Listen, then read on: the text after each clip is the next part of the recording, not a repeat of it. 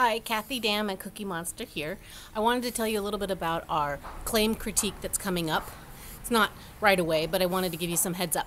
It's one of my favorite assignments for this class because I know that many of you won't go on and use statistics, and so this is a way for you to showcase how you might use the stuff you learned in this class in your own lives. So what I'd like you to do is pick a product, something that interests you, because it's easier to write on something that interests you. You're going to pick a product and tell me three things about, sorry, arthritis.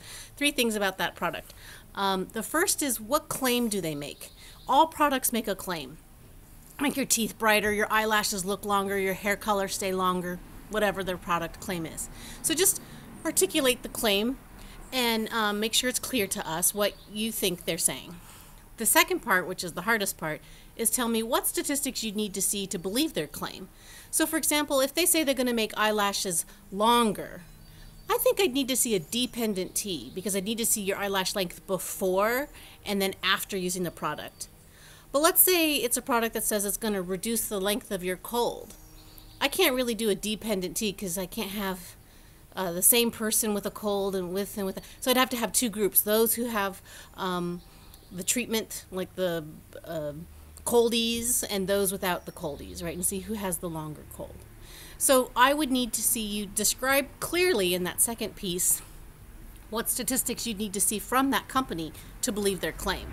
And then the third piece, which is the easiest and usually the most disappointing, is where you look at the product, their box or their website, and see if they actually did any statistics to back up their claim.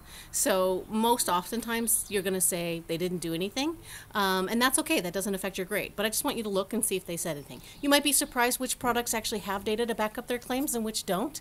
This is really fun for all of us because we're going to post it on the discussion board so we can all read the other products and see which ones we can trust and which ones we can't. And there's some example posts in the discussion board already, so you can see what I've written, a storyline that, or not a storyline, but a product that I evaluated, and then you can see a couple of examples from other students, so you can see more what a student would write. But this is an assignment that you can prep way ahead of time and check in with me if you want. There's no reason why you can't get full credit, because it's really about putting in the effort, and you kind of can work on it from now and until May. So let me know if you have any questions. I look forward to reading these. This is my most favorite assignment for this class. All right, see you online.